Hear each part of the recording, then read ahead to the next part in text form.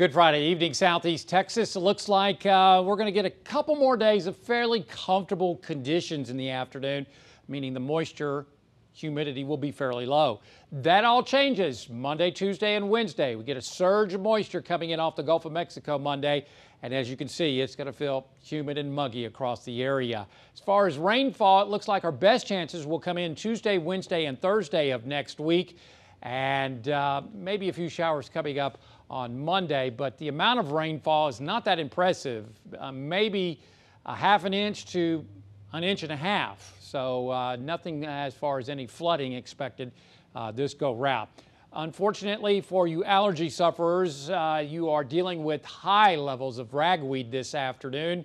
And in the upper levels of the atmosphere, we're currently watching low pressure over towards the Baja. That will take its time moving our way. We'll see a ridge of high pressure build over our area Sunday, keeping us dry through the weekend. Then as we work on into Monday into Tuesday, we'll see this southwesterly wind flow, and disturbances will likely rotate in around that low as it'll be moving into northern New Mexico and Colorado, and quite a bit of moisture streaming in off the Gulf of Mexico. This is not rainfall, but you have to have a moist atmosphere for showers and storms to develop within that moist atmosphere. So the elements are coming together to give us higher rain chances, or at least rain chances in the forecast, Tuesday, Wednesday, and Thursday of next week. Hurricane Sam, winds at 85 miles an hour, is rapidly intensifying, and this is going to be a monster storm, unfortunately. Still moving west at 12 miles an hour, and it has, look at that, it has gusts to 105 miles an hour. The trend for the modeling is that this does not reach the Gulf of Mexico and, in fact, turns towards the north.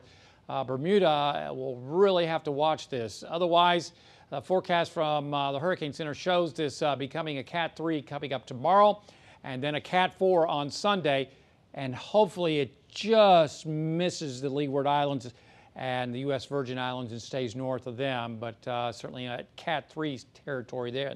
Otherwise, tonight, looking at a quiet night. It'll be a cool night as temperatures drop into the mid-50s in the lakes and the mid-50s to lower 60s in the triangle. Tomorrow, lots of sun, still not bad. We'll see east and southeast winds with high temperatures in the mid-80s across the area.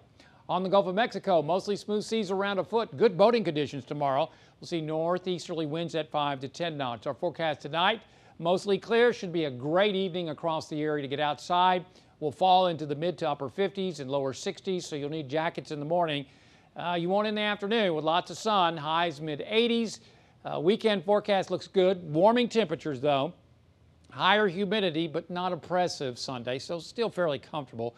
Monday, that moisture really surges in. I'll give it a 20, maybe 30% coverage. It looks like light stuff, high of 87. Then Tuesday, Wednesday, and Thursday. That's going to be our best chances of rain and thunderstorm activity. Going conservative. It could be more than what I have, but as you saw, an inch, maybe two. Otherwise, as that low that's over New Mexico and Colorado ejects northwards into Wyoming and the Dakotas, that takes it away from our area. So we get a little bit of capping, the lack of instability. I'll drop rain chances Friday to a 20% coverage.